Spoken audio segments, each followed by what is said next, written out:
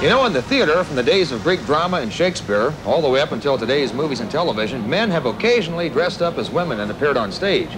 Some of the classic examples of our time: Milton Berle, Flip Wilson, Jack Lemmon, Tony Curtis, Rex Harrison, Jack Benny.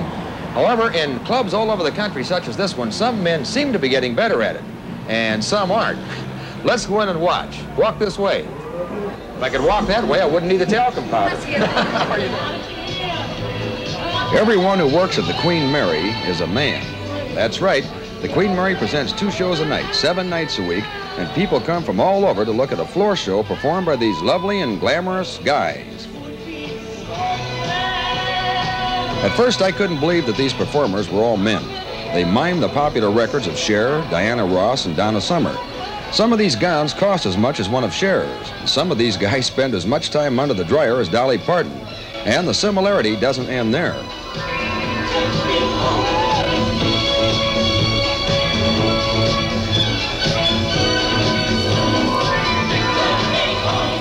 Before the show, we went backstage to talk to the MC, Butch Ellis. Butch has been working in places like this for many years, and we asked him how he got started. I was on the stage in an opera one time. I was very young, and some professional makeup man made me up, and no one knew who I was. Mm-hmm. And I didn't know myself, and I said, that's it, that's me right there. And so I started doing my own thing. How long ago was that? How long ago did you start? Oh, gee, you're being mean. I'm being mean, huh? No, that was about 25 years ago.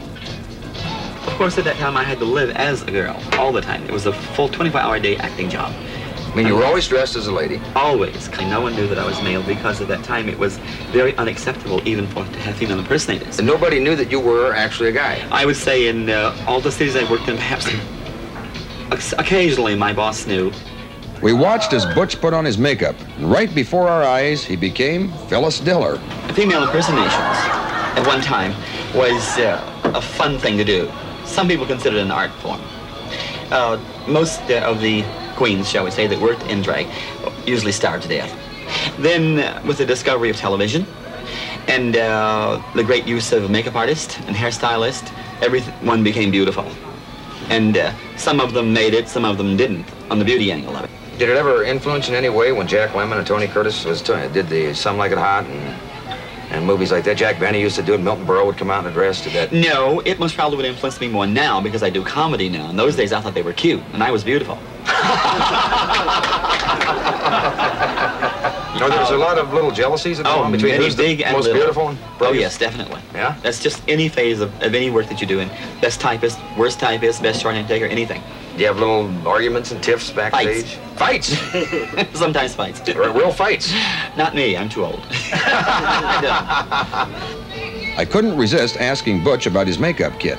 I got this in New York City when I was working at 82 Club, which was in, shall we say, the very bad part of the Lower East Side. Yeah. And if you couldn't run to the subway quick enough, you might get mugged. Oh, so you use this as a weapon? One smile and smack them. Then I went out in front to watch the show. The people were having a really good time, but I was a little surprised to discover that the first young man goes under the name of Amanda Winters.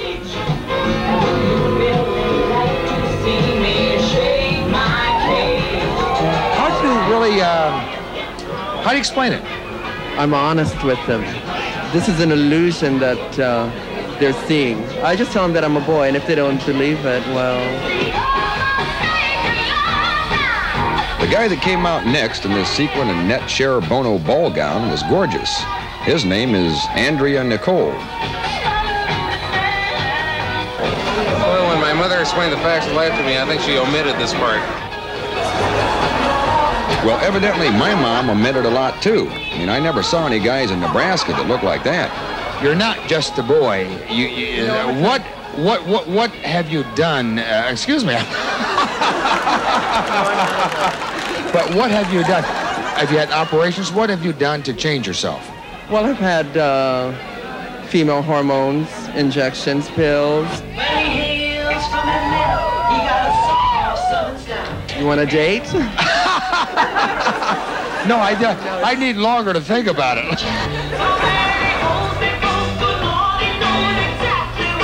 Here, I am confused. Believe me, I'm from Omaha. I went over and talked to another one of the guys at the bar. What do you want to do eventually? Pretty much the same thing I've been doing. You just going to keep going? I'm just going to keep going. How old are you? 21. 21 years old. When I was 21, I looked nothing like this. Now that you're 36, you don't look anything. I'm not 36. Get off my back. But we do have a wonderful show for you tonight. I got to get out of here. I'm not kidding. And Elizabeth Taylor will be here.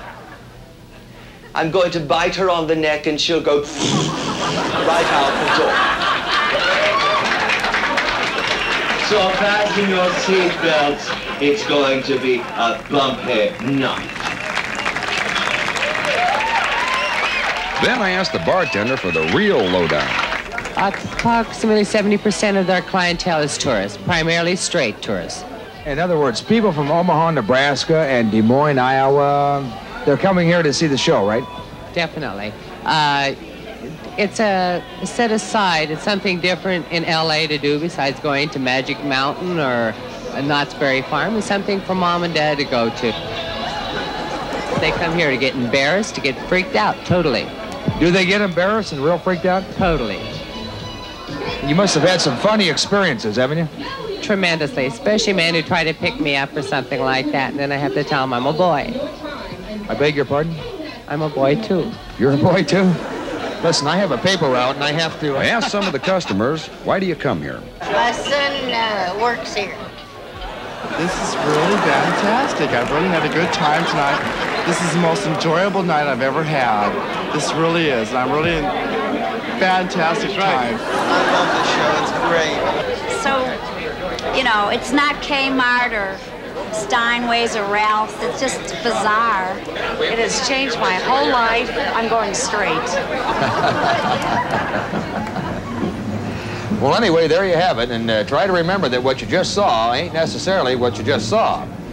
These aren't really women, because like Shakespeare said, there's more there than meets the eye.